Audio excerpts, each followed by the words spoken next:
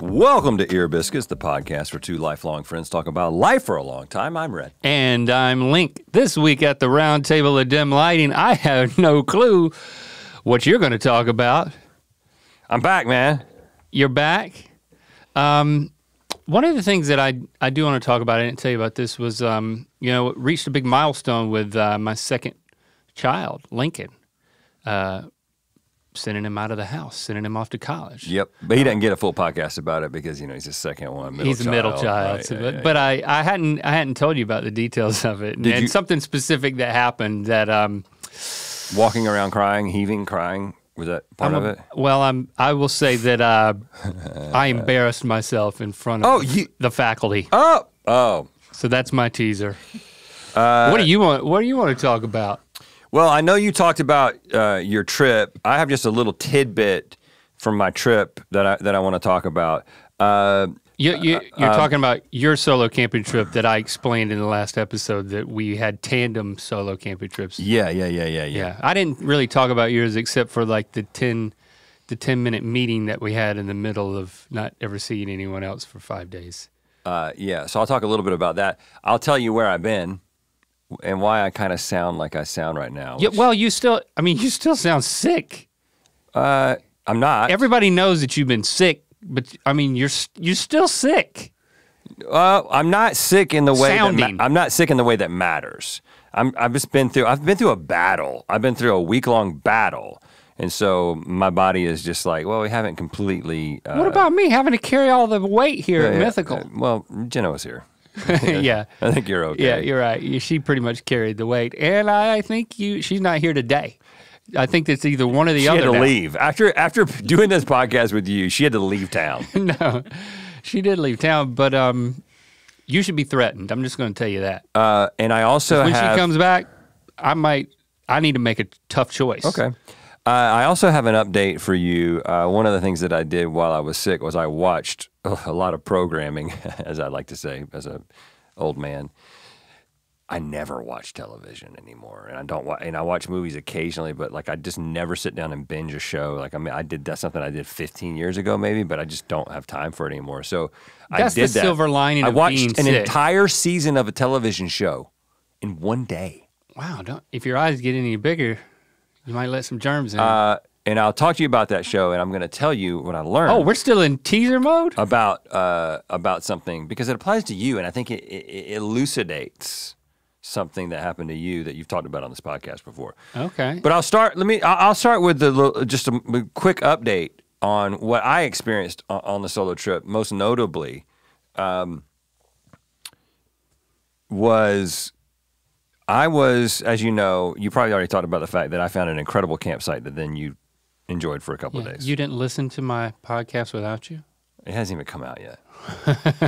But no, I'm not going to listen to it. So no on both counts. It was really good, I thought. I'm sure it was. And I'm sure I'll see inevitably. I thought I got great feedback. I'm sure I'll be about inevitably confronted with clips from it in various forms of social media that the algorithm thinks that I'm interested in. The algorithm thinks that I'm interested in mythical content. And when I see it, I'm like, what should I tell the algorithm about this? You know what I'm saying? Should I tell it? I mean, we kind of have a vested interest in... Oh, I always like it. If something mythical comes in the algorithm, I'll heart it and move on. Because I'm like, what does that tell the algorithm? He likes it, but he doesn't like it to watch a lot of it. Yeah, I think you actually need to watch it.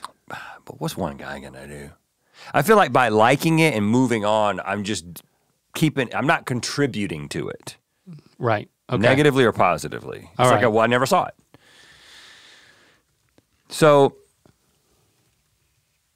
that campsite that I found, which is so beautiful. It was the best campsite I've ever seen. One of the you gave me a solid. campsites. I thought I was giving you a solid when we camp swapped. You want to give me you want me to give you a campsite review on your campsite?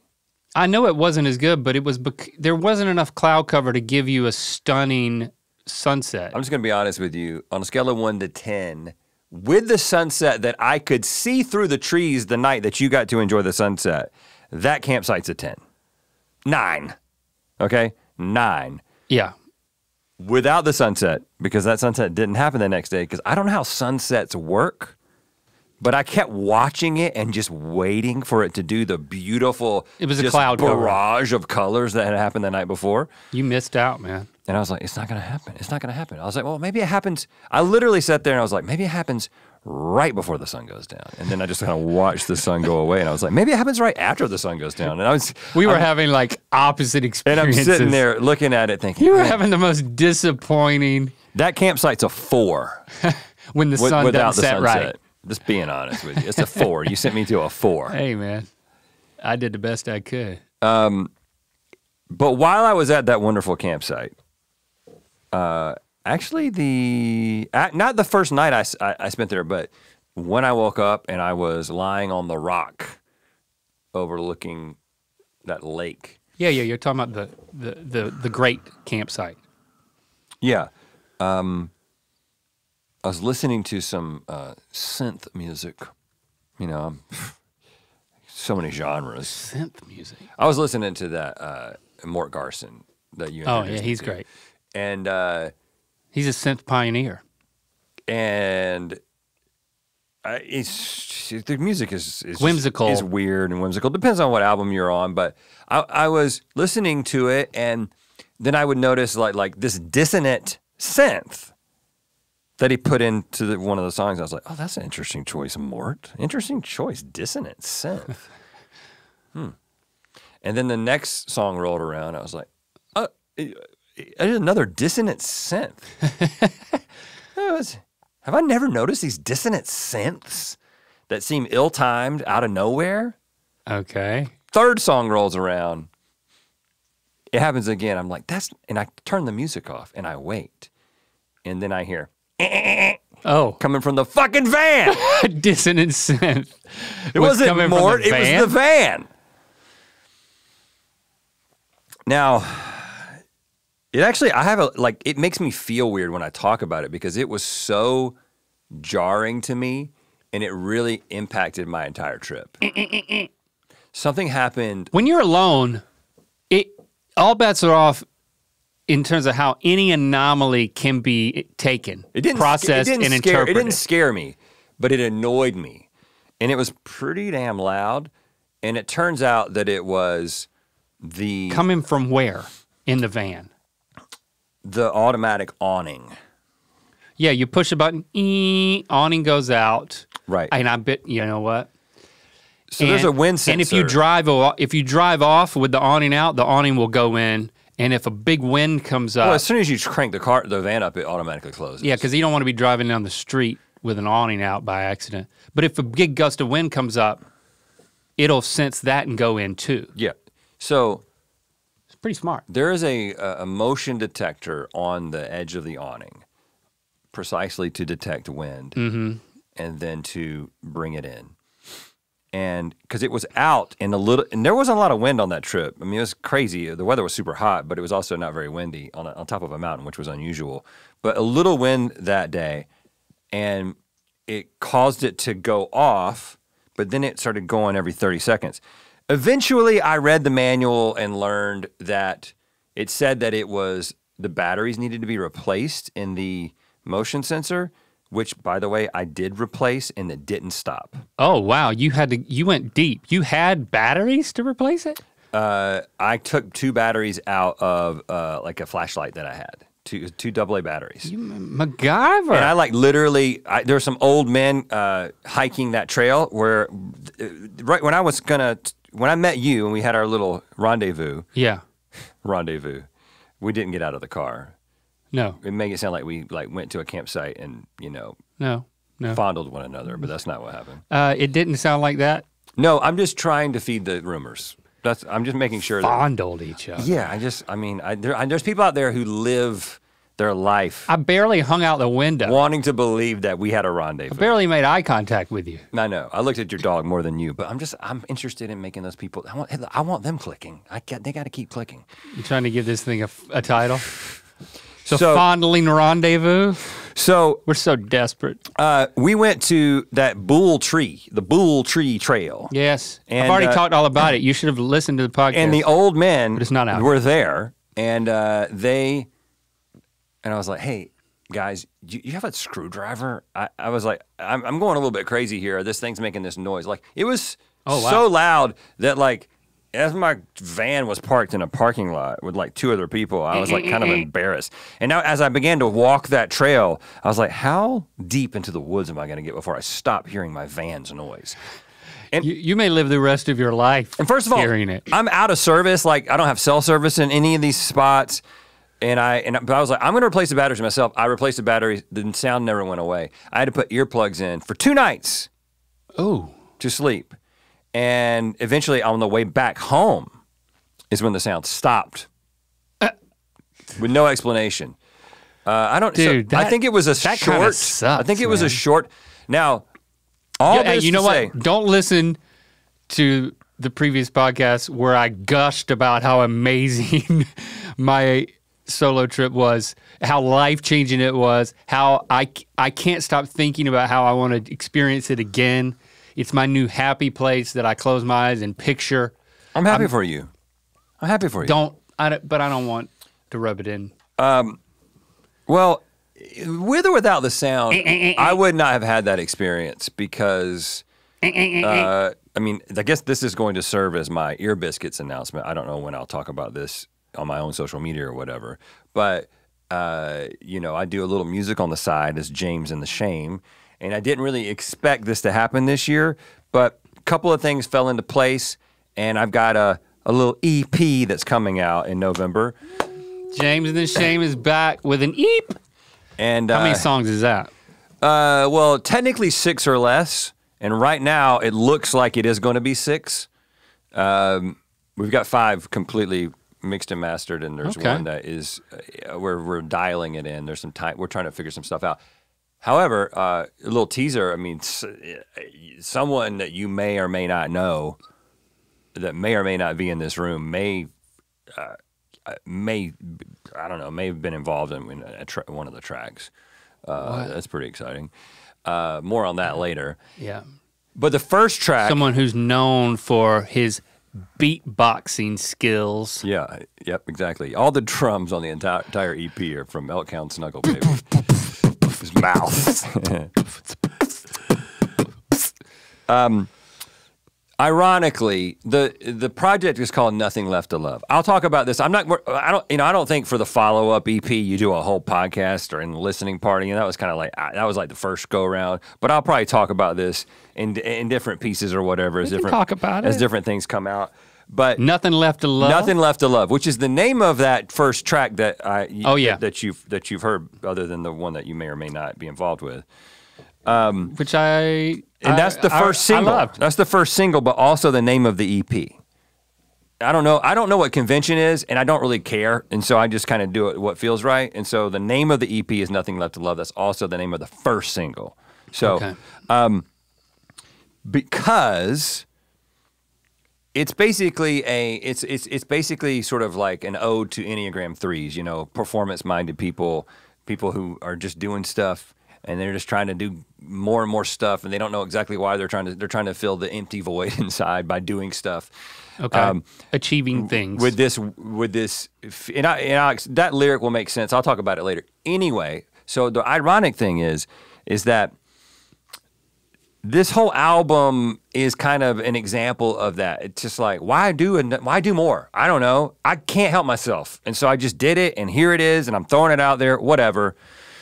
But then what I did is I turned my solo trip into a work trip in which I was going to film myself singing some of these songs out in these beautiful locations. Mm-hmm. Spoiler alert, at least for that first track, I don't think any of the stuff I shot for the first song is going to work because I just couldn't ever sing it right. It's not an easy song for me to sing. Like it was a live performance, not lip sync stuff. Yeah. It's like, you know, it's kind of a TikTok trend that I'm kind of into, is just like people setting up a microphone like in the wilderness and singing a song. And I was like, oh, this is actually kind of a cool vibe for this album. And so a lot... You told me you were going to do this, and I was like, I was a little bummed for you. I mean, I was happy for you that this was coming out and that you had this time just with you and your guitar and I guess your camera and your beeping van to like, you know, to cover your own songs. But I was Yeah. like, okay, yeah, so now your solo trip is not, it becomes a work, I think it's going to feel different. So I was a little bummed for you. But this is the I was rub. concerned for you. This is the rub. This is the rub. When am I going to go into such a beautiful location? And I'm not going to make a special trip for this because my job is what we do at Mythical. My job isn't my music. It's my side project. And so it fits. It wasn't going to take all of your on the time side. anyway. No, but because I haven't shot video in a long, like the only video that we've shot Everything takes longer is like the than you vlogs think. from a couple years ago, which now we even made the decision to not do that and just let, other folks shoot that. But I got this new camera, which I am excited about this. Okay. So you know that I bought that Pentax for like $100 or wherever. I don't like the film camera. Yeah, we would develop the film. And I've still got like 4 or 5 undeveloped rolls of film because it's a pain in the ass to get film developed. And then I stopped taking it with me on trips because I had to like get the guy at the TSA to like take a bag and not take the film through the new machines and stuff. Oh. But I really love photography, and I was like, I want to be able to take cool pictures. And That was a layer.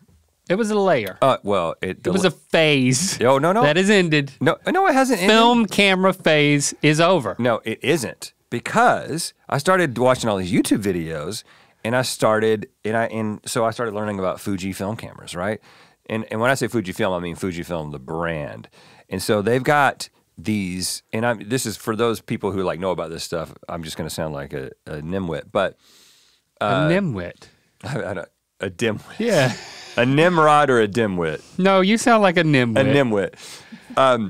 I know nothing, so. So they have these film recipes essentially where people have figured out how to, Fuji also contributes to this, basically. Their settings on the camera, and then people have like dialed them in very specific ways to like mimic very particular films. And you can get really close to like, if you were to shoot on film with this film, it's not perfect.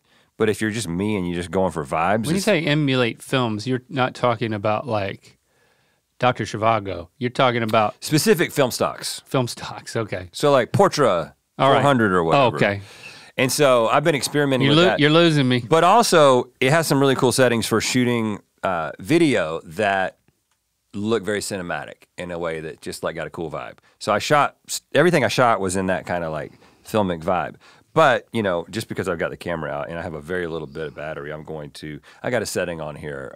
It's called 70s Summer. I'm going to take some 70s summer shots. Because, by the way, What should I do? I'm getting back into taking more photos. And Okay. so a lot of my photos will be of you Okay. because you're here. And just so you know, so just do cool stuff, make cool faces. That's cool. Okay, there's a little too much white on your shirt, kind of look more pensive. I'm leaning back. Maybe I'll be forward. Good action shot. Oh yeah, okay, that's it. Prayer? Let me switch that up. That's wow. I'm praying, but do I have a double chin when I pray? I don't want to. Do it again. Pray some more. Okay, and I got a different setting here. Let me go to that. Let me go to my. Is it? I have a black and white negative setting, which is kind of crazy. It's crazy what this one looks like. And I'm gonna act like I'm covering up the lens. Oh, that was a cool shot. Again. Okay, now just pensive again. Pray again. Pray again? Yeah, you're praying in black and white now. Dear God, let him get done with this quickly because I'm bored out of my mind. Okay, I got some good shots. Okay, you're going to be impressed with that. Okay. Maybe what we'll do is we'll just put them right here in the. Yeah, look at that immediate gratification. That's even though if you're watching. If you're watching, this is all about getting again. You took this camera. I'm always thinking about strategy. You got to understand. I took pictures of you. Yes. So that the people who just listen will be like, well, now I got to watch. Yeah. Two views. Double views. Double views. But when that sound happened, I started listening to it and I was like, I think it's happening at a pretty predictable rate. I don't know how many seconds it is, But so I was kind of going nuts. I got my guitar out because I had You didn't have a dog. That would have helped. No, a dog would have been a nightmare in this situation when you're trying to film yourself singing. Yeah, that's true. So I start playing, and I kind of time out like a certain pace in a chord structure that will predictably have spaces for this sound.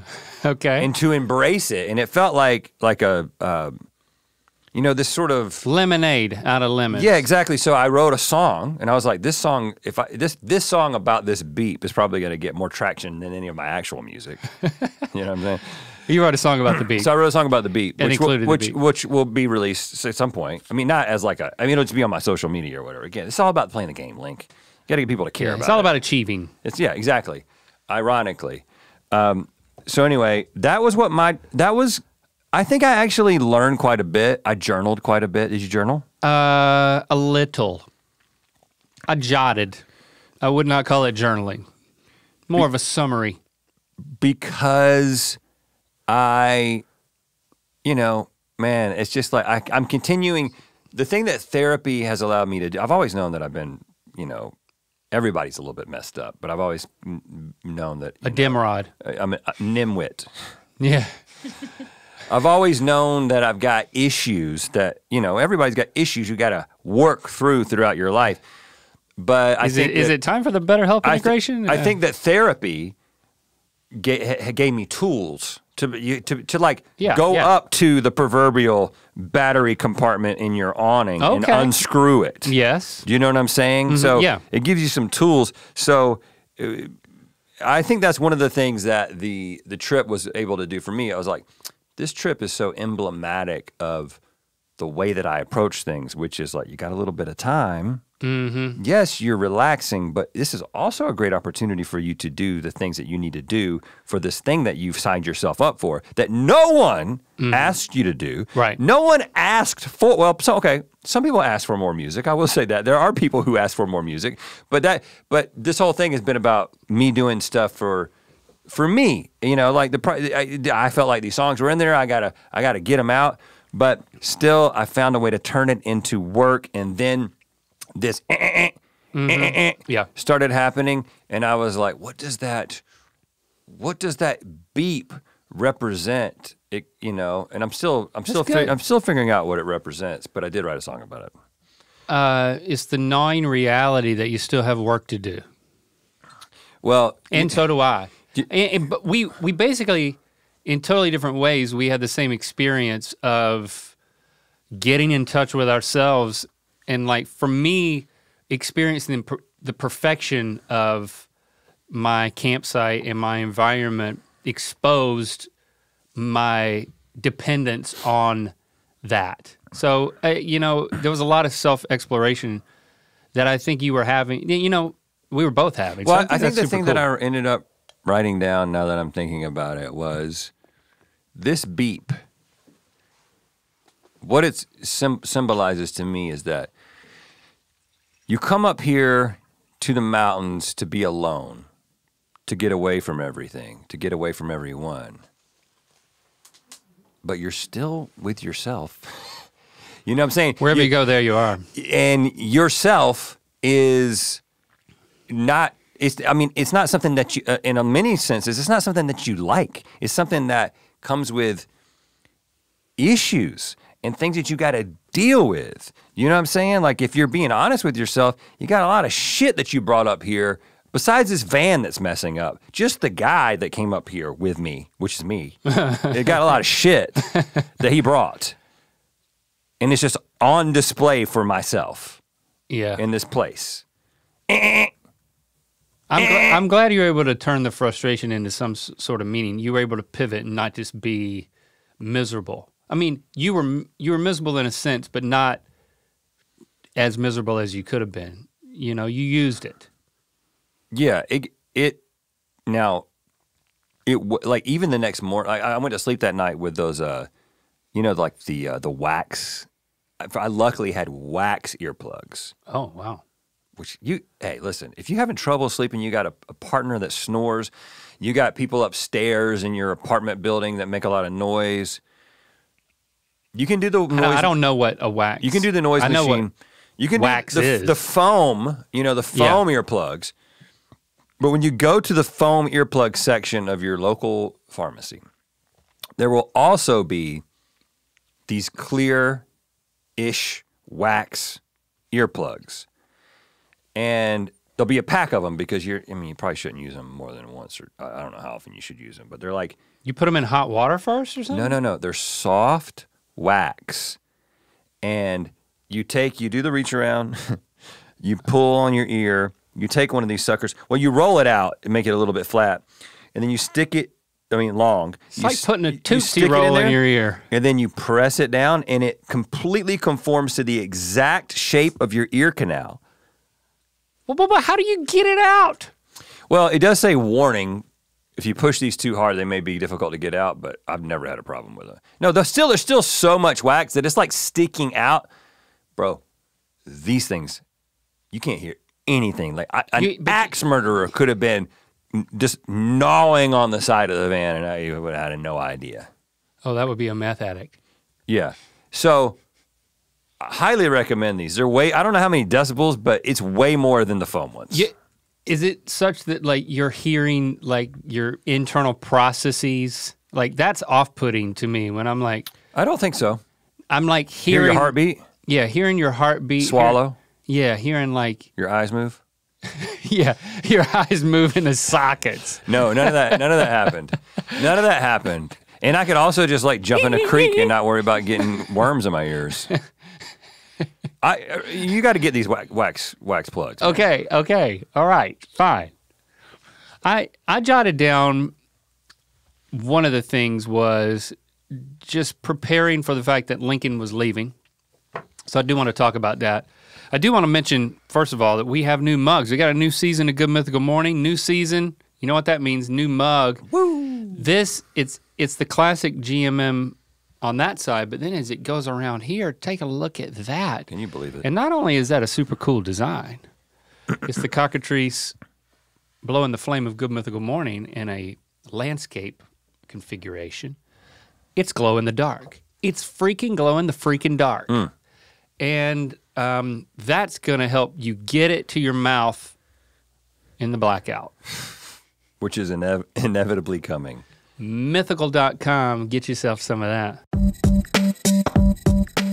Ear Biscuits is supported by Rosetta Stone.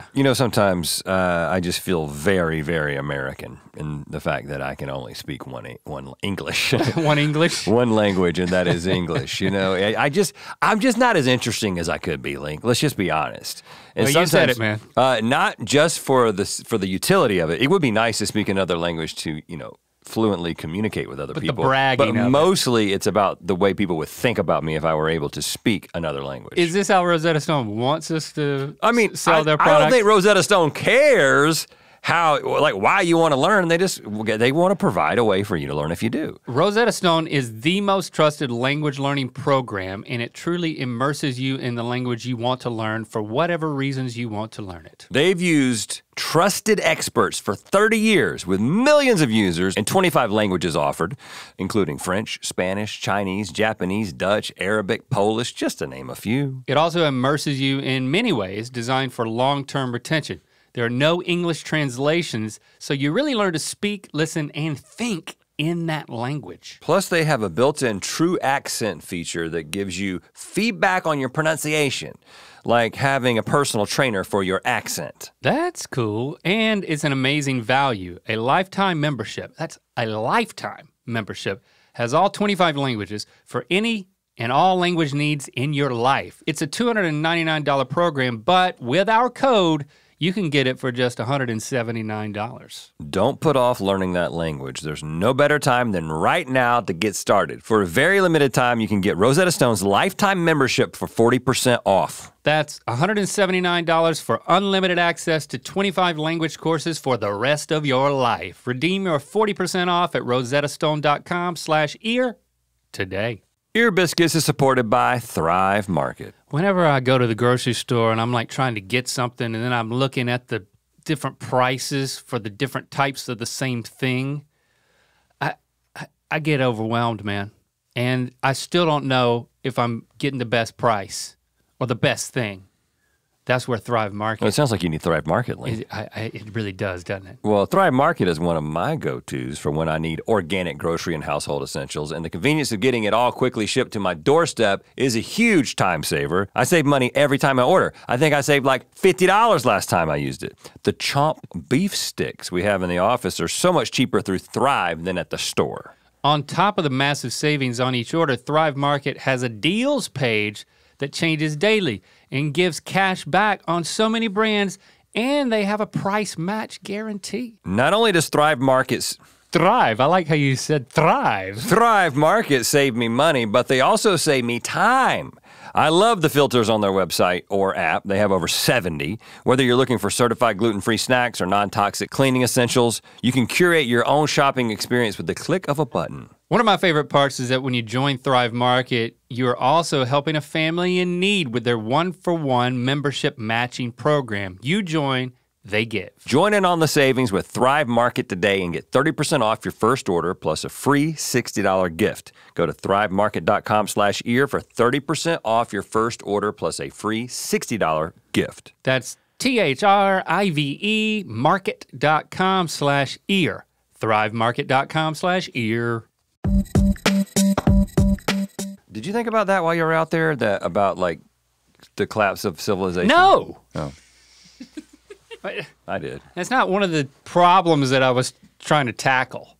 I just can't help it. When I'm out there and I'm alone, I just can't help but think like, man, what would I do if like everything ended while I was up here? I was emotionally processing or emotionally preparing for, at the time it was just like a few weeks later, and now it's happened, taking Lincoln off to college. Mm-hmm. And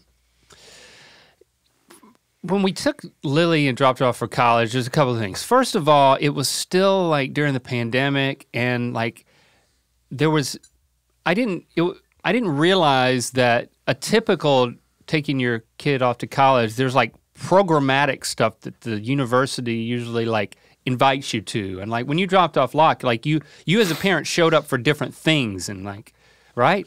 We did a little bit of that. Well, there was a lot of that for Lincoln, and I wasn't expecting it because there was none of that for Lily. And it was just, the other thing it is somewhat school specific as well. Okay, yeah, that's probably true.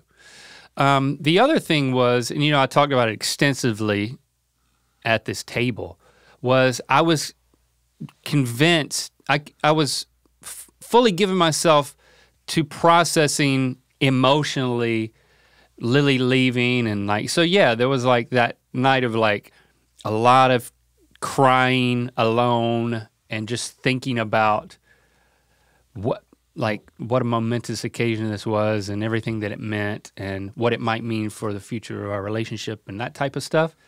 That was rewarding. I found myself thinking I felt more prepared.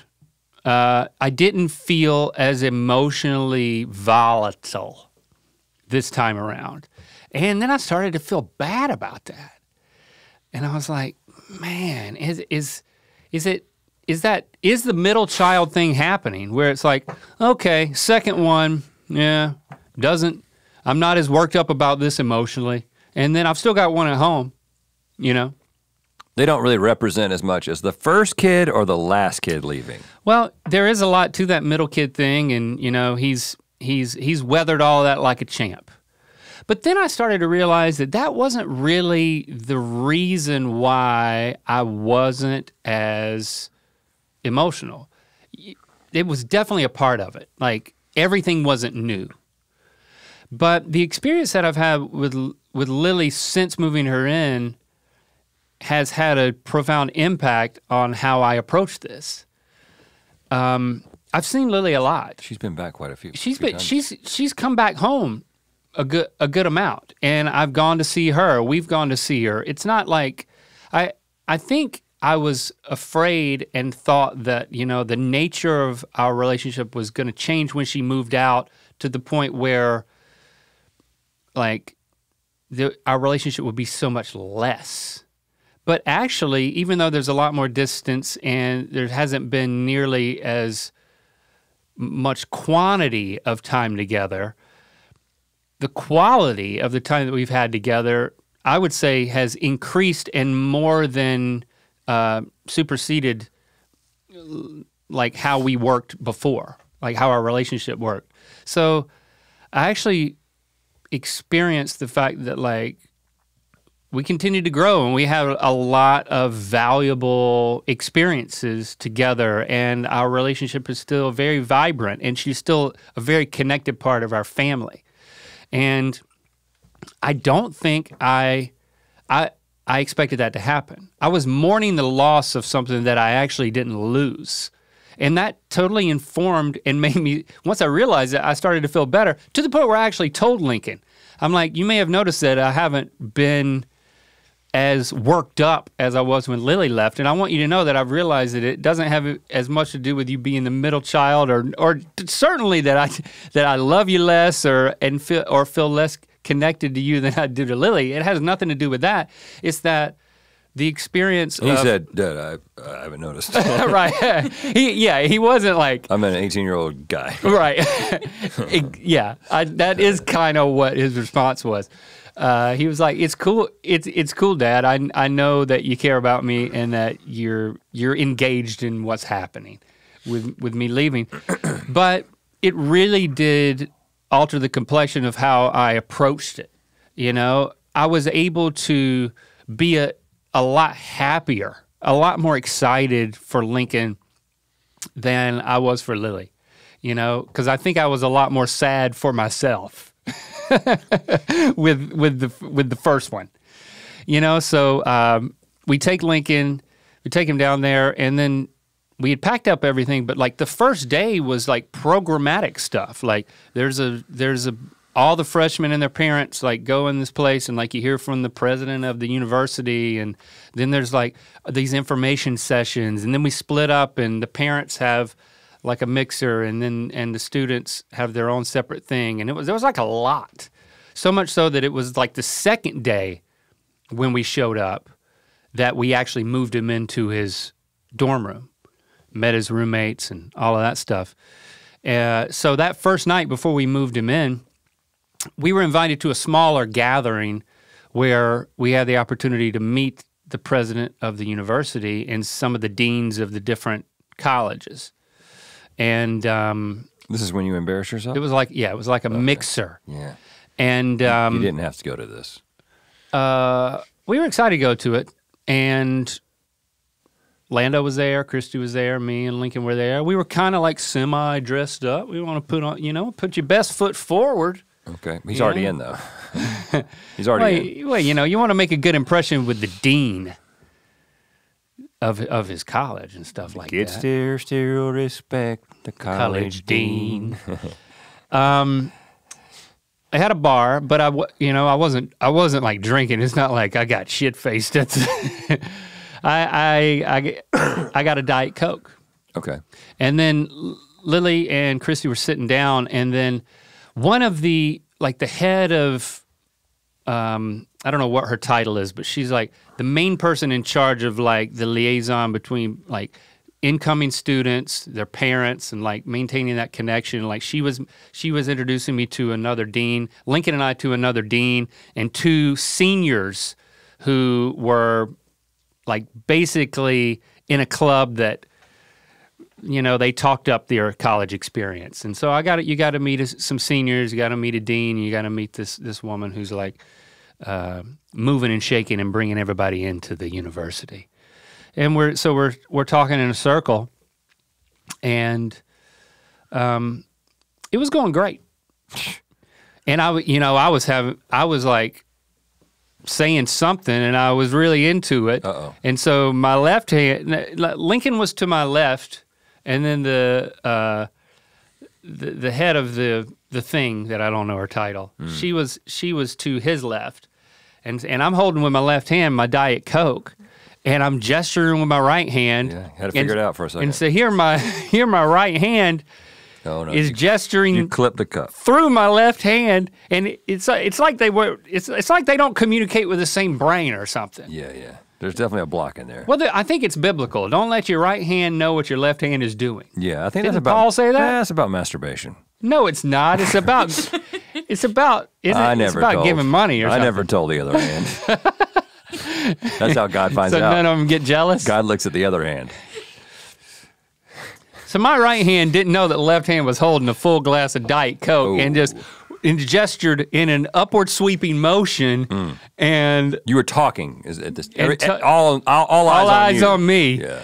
And I'm like, badoof, and I just send this thing flying right at my son's crotch. Oh, that's better than the dean's crotch. And then it splatters all off of his crotch onto a little bit of the dean. Oh, a little bit of the dean. A little bit of the dean. But it was Diet Coke. It was Diet Coke. It wasn't regular Coke. We'd have a real problem. It wasn't red wine. We'd have ants at that point. It wasn't red wine.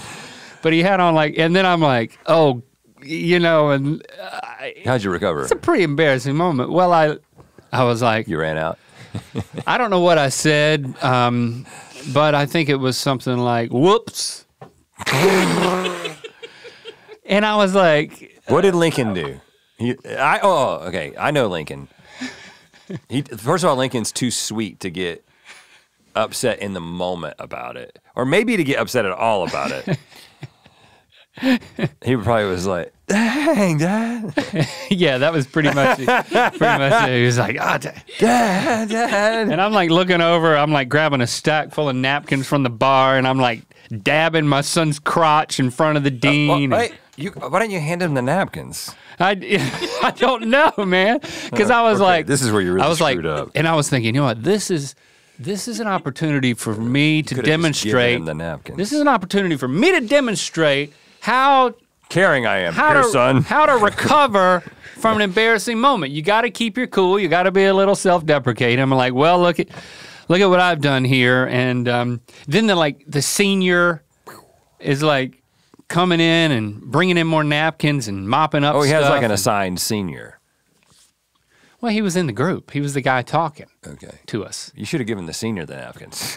Yeah, and at that point I was like, well, I'm putting you to work. That's what I said. How much Coke was left? I'm putting you to work. How early in the drinking phase was it? It was very early in the drinking phase.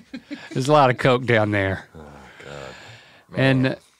And I just really think it took the pressure off Lincoln to have to, Yeah. I was trying to make it.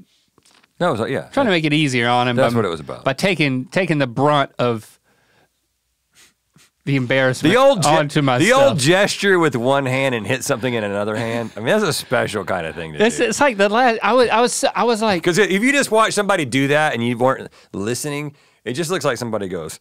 It's like that had to be intentional. It's like yeah. Let's watch the replay on that one. Apparently, his left hand doesn't know what his right hand's doing. I was already a little bit concerned about, those environments, and I don't want people to know me.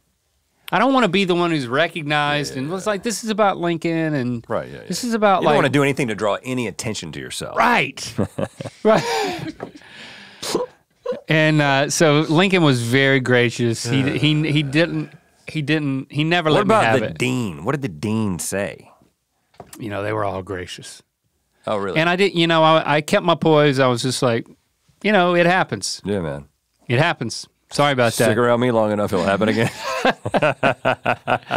Yeah, I mean, at least it wasn't. And so I was like, you know what? And then the conversation, and then I continued the conversation. It opened a door. Well, I just moved on. And I was like, you know what? The best thing I can do is demonstrate to my son and anybody else who's watching, which is everybody apparently, that you just got to pick up the pieces or sop up the pieces. Yeah. And just move on. Right. It's not, you don't get quiet. You try not to get red-faced. You get louder. And you get louder. It's like, well, that happened and it's over. You know what? Let's just move on. Yeah, but I didn't say that. Next round's on me. I just acted like that. Hold it tight, everybody. So I legitimately, that's how I coped. I was like, I'm gonna demonstrate how you move on from an embarrassing moment. Well, yeah. What are you gonna do? Walk away? Right. Well, droop your head and just. Well, slink back a little bit. It is the instinct. It is fitting. Bury your face in a napkin, perhaps. It's fitting that you're telling me Run this out. story about an embarrassing social situation that we will now reference, for years to come. Because one of the things that the show that I watched an entire season of. Well, let me first of all, I wasn't just sick. I had COVID. I haven't said. Can we say that? It's just one of those things that for some reason nobody said that you had COVID. Well, I want to talk about it because so Good Mythical Evening, when I knew you were sick, you didn't know you had it. Well, I want to be clear because we're very responsible around here. So when I got cold, so Jesse got cold symptoms. This is the second time this has happened. First of all, Jesse got cold symptoms on like earlier in the week, like Sunday night, Monday. And this is also the same thing that happened last year. We made love. Okay. Great. And as we do often, and this, I Did was it involve repeated coughing on one another? No, are you into that? I didn't. There was no lips. There was no lip to lip kissing for that reason because it was just like a little bit of a cold at the time, right? Yeah. You need not kiss. Right. And it need not be a part of it. Well, it usually is, but when she's like, I'm coming, don't kiss me, because coming down. It need not. And then she goes on to basically have a very mild cold. She's super religious about, not about that, but about testing for COVID. And so when she got sick, she tested twice. We've got tests at home, just like we got a bunch of tests here. Okay. Tested negative twice. So I was like, okay, well, it's not COVID. So then on like Thursday, day of GMM, it was really like Wednesday night, like I'm starting to feel a little bit, oh, damn, I'm getting that cold that Jesse got. So I tested that morning, tested negative, and that's when I like texted you and Brian and Stevie, and I was like, well, shit, I got a cold. Obviously, we're not going to not do it. It's not COVID. I tested. I got it from Jessie. She tested twice negative. Right. And so we're good to go. Now, by Thursday night, I don't know if it was obvious. I felt like horse shit all throughout Good Mythical Evening. It was like... It was not obvious. It was getting worse. And, but I was like, I got to pull through, man. You sound worse now. You didn't sound... Because it was that early stage, right? Good. You did good. And... you were drunk. And then, yeah, that did help. Well, it helped in the moment to feel bad, probably but I think that like getting lot. hammered right when COVID is actually setting in. I think I might have COVID. Probably not the best idea. Hammered. So like Friday, I got real bad. Friday night, I had a fever. Saturday morning, I wake up and I test again. I'm like, I got to test again because I got a fever now.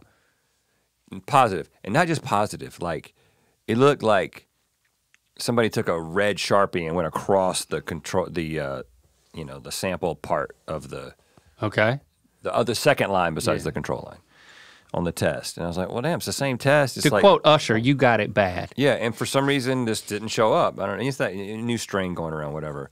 And then it proceeded to make me pretty damn sick. Just like last time. Same pattern. Jessie gets a cold, we make love. She doesn't get, of course, last time, she knew that she had COVID eventually. And it was a pretty bad cold. But for me, it was worse, like multi-day fever, aches.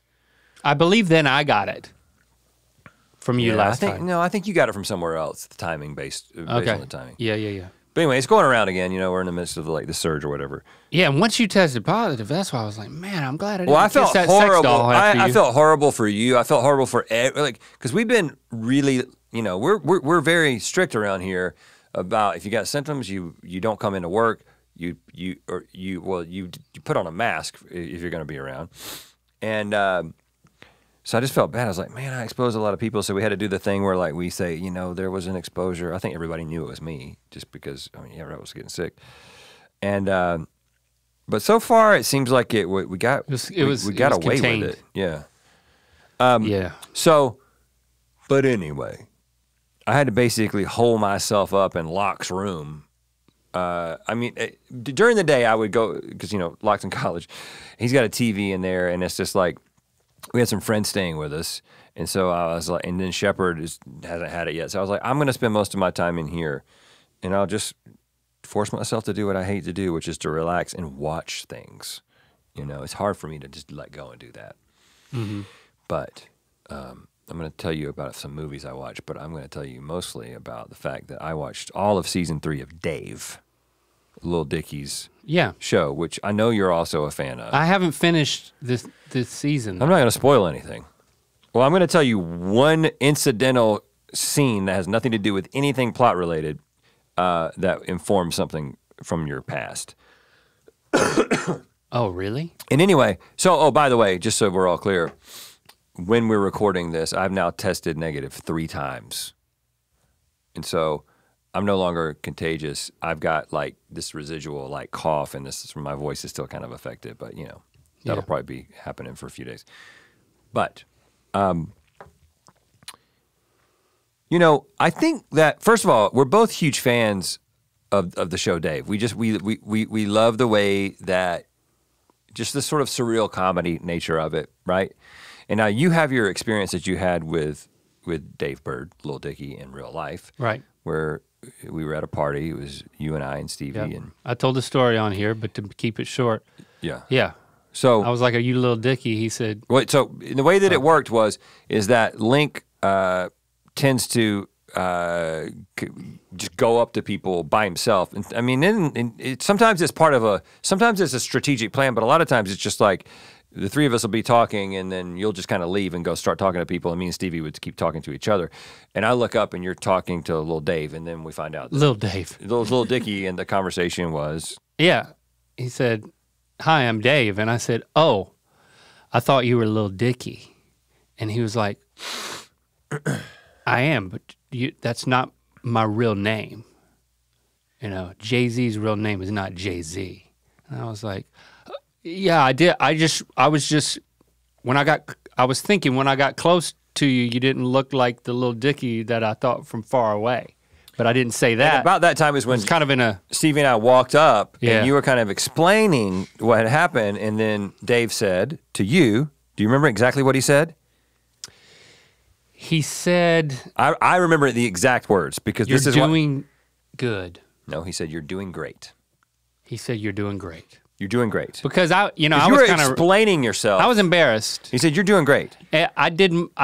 I wasn't doing as great as I did when I spilt the stuff on Lincoln's crotch. See, I've learned. Now, I have more cool now than I did then. when we told that story, I was not doing great. When we told that story the first time, Yes, the show had not come out. the show had not come out, and we which told is that called story. Dave. I want to say that I think we told that story, and it kind of made him seem like an asshole. Yes, Okay, I mean at least very snarky. like you're doing great, like mocking you. Yes, it was reassuring, but in a I thought a mocking kind of way. It wasn't mocking. Oh yeah, It wasn't mocking. I've watched enough of the show. Now I know that the show. yeah. I know that the show is not exactly the guy. Okay. But my theory. He says that line. My in the theory show? is that he's not an asshole. No, I don't think he is. Okay. No, I think he's a nice I've guy. watched the show now. I think he's great. I think he's a thoughtful guy. I think he also is an awkward guy. Yeah, I think Okay. we're kindred spirits. I think he's also an awkward guy, because there's literally at least one party scene in this season where he's kind of demonstrating the fact that he doesn't know how to navigate a party. Okay. Now Yeah. that's an unrelated scene. I'm just thinking about that right now. Okay. But there is a scene in which a fan, an awkward fan, comes up to him and is kind of, doing the thing that people do sometimes. They don't know what to say, and they start saying things. Yeah. And he says, "You're doing great." And he says it in a way that is actually like it's endearing. And I replayed the whole story through my mind again, and I think that he actually was just trying to tell you that, like, it's fine, man. It's fine. Like, the fact that you didn't know, it's funny. We're all good. It's fine. You're doing great. I don't think he was mocking you whatsoever. I think that he was actually just trying to diffuse the situation. Yeah. And I think we both kind of misinterpreted it. But do you think I was doing great? You're doing great, man. No, I wasn't. That was the disconnect. No, you weren't doing great, but he was It's basically, like, hey, you're not doing doing great great, means it's okay. but it's okay. Doesn't It's matter. okay. It's okay, man. Huh. I'm gonna feel weird when I watch that, even though you've told me about it. You spoiled that for me, but I'm still gonna feel weird when I watch it. You know, so you... I don't want to talk about it. Do you legitimately believe I spoiled something for you? A detail? Well, you spoiled that experience for me of like the blood leaving my body. You know what? When he says, you're doing great, I'm like, oh my God, he said that to me. Is this whole scene about me? You wouldn't have remembered it. I bet my life. I would have remembered it. You would have, no, because you didn't even remember what he said. It would have gone. I see you're doing, he said, okay, whatever. You wouldn't have remembered it, man. Okay. Now you're gonna watch it with appreciation. By the way, season 3, great. All seasons great. I love that show. I love the way they do that. I love the choices they make. And the final episode, oh gosh. That's what I'm hearing.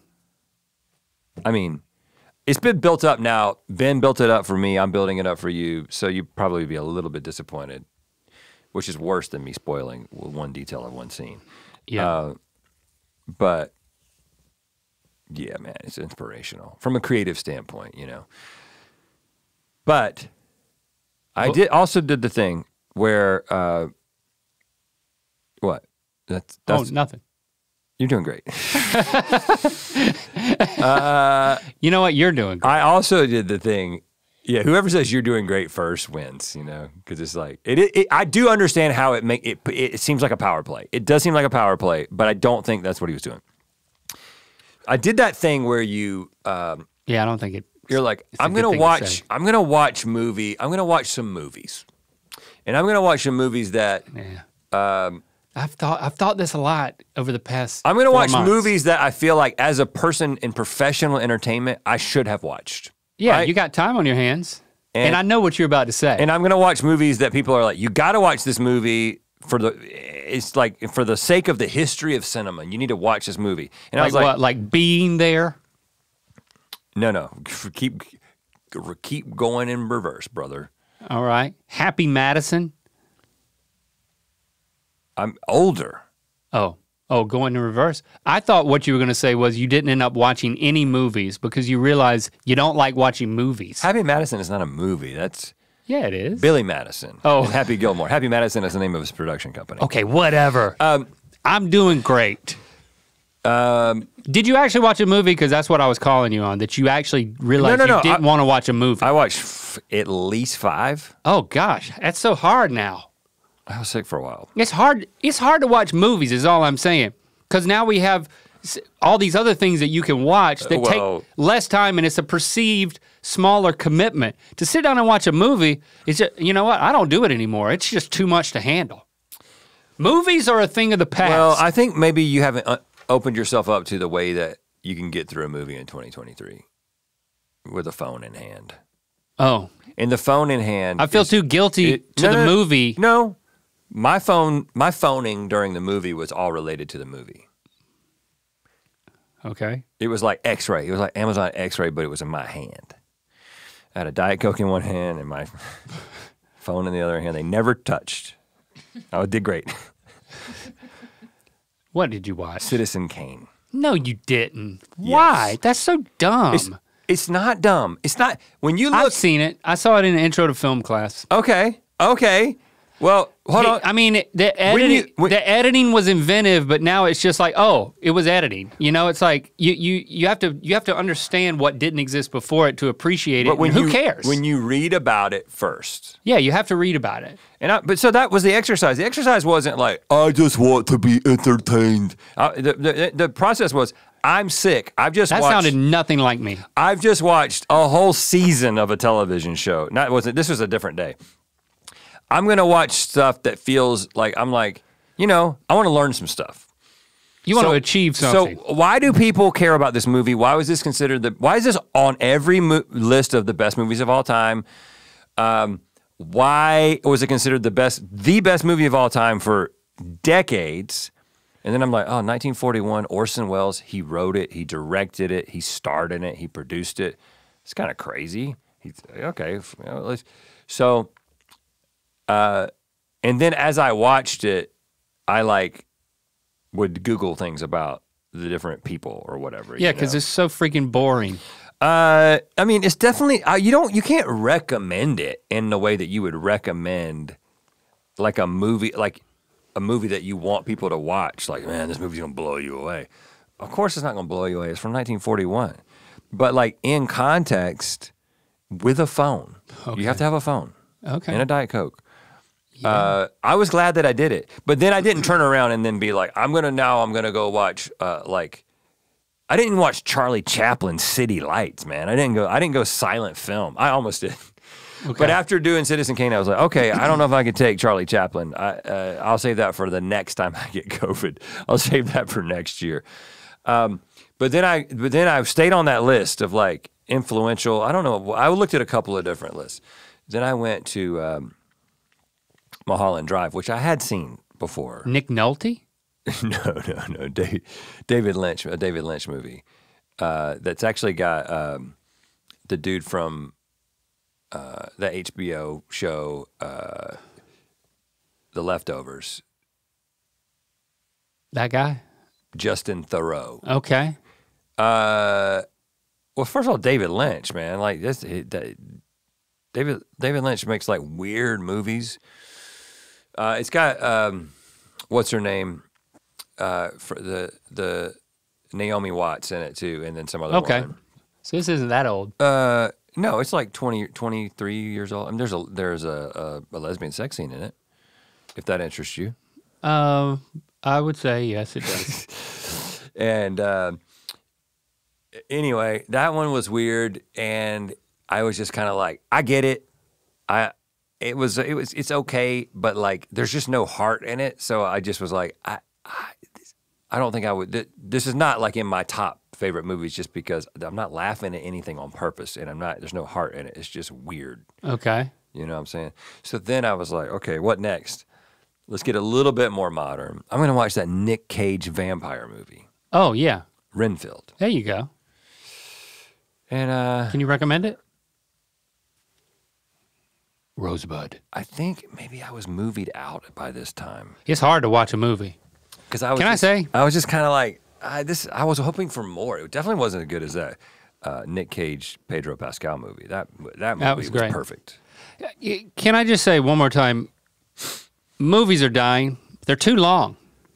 They're too long. You need to break them up into episodes or reduce them to like 15-second pithy clips that can be scrolled vertically. But as it stands, they're dying. Well, they're gone. You know, you can watch it as a gimmick, but hold on, but you're not going to enjoy it. This doesn't happen in the theater. We don't have capacity for it anymore. Okay, first of all, I think that you should resist this. It's over. Secondly, movies are over. This doesn't happen in the theaters. And I won't let my creative business partner who co-owns my entertainment company with me say that movies are over. But I'm just, you know what? Are you saying that as half of Rhett and Link, or are you saying that as only Link? I'm saying that as somebody who's just trying to get a little clip on TikTok. Oh, okay. Let me know in the comments if you agree with me. Well, movies are done. I disagree with you. And here's the thing. You know what? I also disagree. Here's the thing.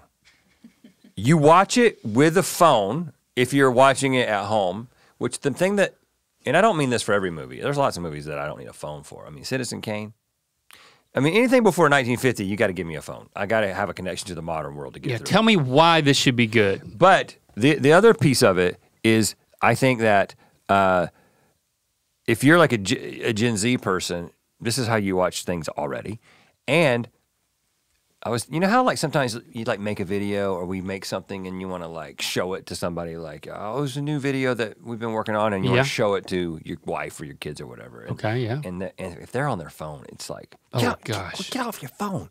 Look at this masterpiece I've made. Every detail was intentional. I just thought about how filmmakers, the idea of somebody being on their phone while something important is being said. I know. Or shown that's why I every can't single do it. second. But this doesn't happen in the theater, man. Theaters, you're comfortable, you're laid back. You can't be on your phone in the theater anyway. Yeah. Movies at home are dying. I'd like to make an amendment. Movies at home are dying. In a theater, they'll go on a few more years. A few more years. And I'm here for it. Okay, so anyway, what's your rec? Citizen Kane. No. Have we We probably recommended Dave as a show before already. Well, I'll do it again. But I'll recommend season 3. Okay. And you do need to start with season 1 and 2. All right. But yeah, I just, you gotta watch it. If you like, I mean, we're not doing anything like it on the Rhett and Link channel in a sense, but that I feel like the same place that they're coming from creatively, I like to think that they're accessing a similar inspirational space. Well, there's creative juice. That's a narrative creative thing. juice. That's a narrative thing, but like they're making choices because they like the choices that they're being made, and they're trying to say something that's another layer deeper than just the thing that they're showing you. I thought season 3 was a little slow, but I'm hanging on for the part that was inspired by me. Okay, yeah, I don't believe it was. I just believe, and we've now learned this is something that Dave Bird says when in situations where he feels like somebody might be embarrassed about what they're saying or doing. He likes to say, "You're doing great." You're doing great. Yeah. No, I was saying to you, you're doing great. You're doing great. And you know what? You've done great because you've made it to the end of this ear biscuit. Let us know what you think by interacting with us using hashtag earbiscuits or leaving us a voicemail. I love it when you leave us a voicemail. 1-888-EARPOD1. Hey, Rhett and Link. My name's Abby. I just have to say, my Google Maps glitched out as I was listening to your 1984 episode of the pod, and I got to listen to you two berate us millennials for not knowing how to use paper maps while I took several wrong turns with my glitched out Google Maps. Fine, you're right. We rely on technology. Rub it in, why don't you? Thanks for everything you do. Love the pod. Bye. To watch more Ear Biscuits, click on the playlist on the right. To watch the previous episode of Ear Biscuits, click on the playlist to the left. And don't forget to click on the circular icon to subscribe. If you prefer to listen to this podcast, it's available on all your favorite podcast platforms. Thanks for being your mythical best.